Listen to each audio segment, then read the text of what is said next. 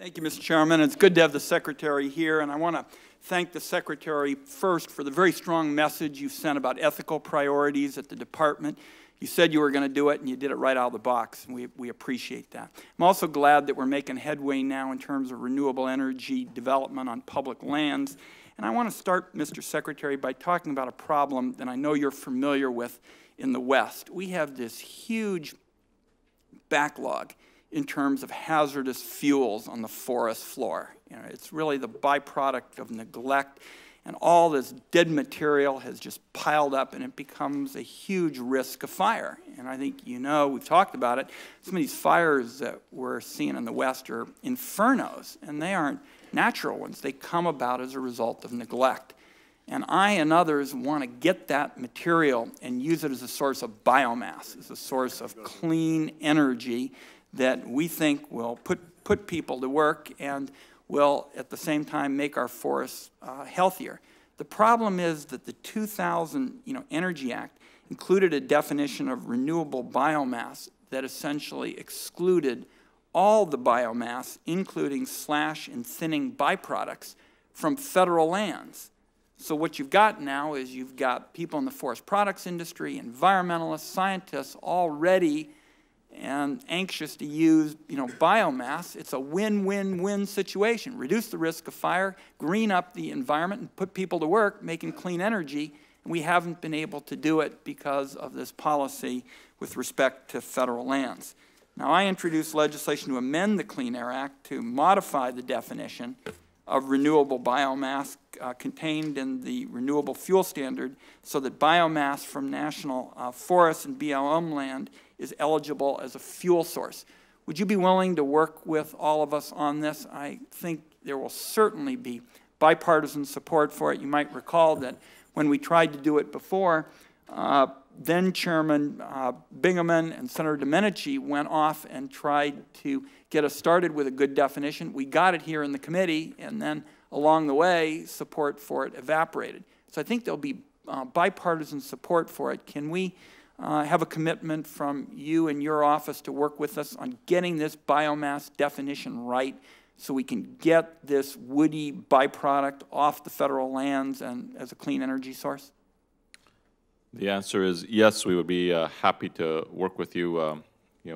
I have always seen biomass as being one of those great opportunities with respect to renewable energy.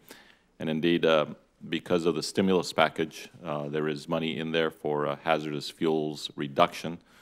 For whatever reason, the BLM was not treated as generously as the Forest Service. And so we have taken it upon ourselves to work closely with Secretary Vilsack so that we have a concerted approach to how these dollars are spent. And there are monies that were included in there with respect to grants for biomass facilities. And so not into the Department of Interior, but into the Department of Agriculture. And so we're hoping to see some of these projects sprout out.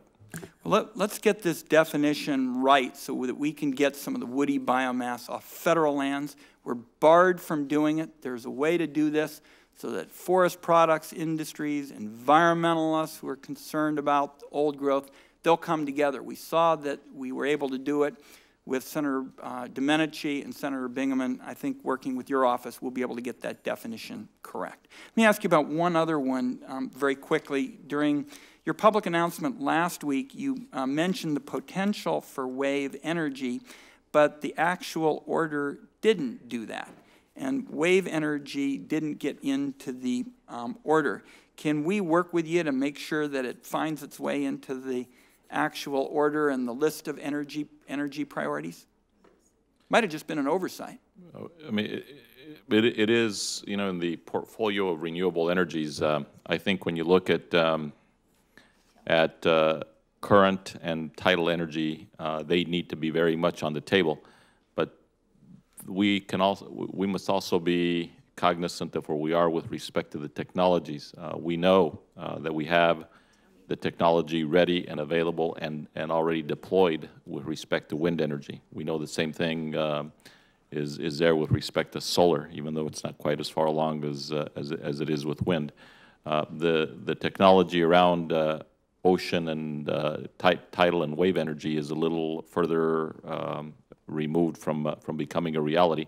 But it is something that is on the table, and it is something that we will work on in concert and together with FERC, because there is jurisdiction that they do have, that we will try to work on this issue as part of our renewable energy portfolio. My time is up. I would only say, Mr. Secretary, I think making sure that wave energy gets the attention it warrants would fit perfectly at page 2 of the order. And if I can work with you, that'd be great. And thank you again for getting out of the gate, particularly on ethics, in such a strong fashion. That message has sunk in around the country, and I appreciate your doing it. Thank you, Mr. Chairman.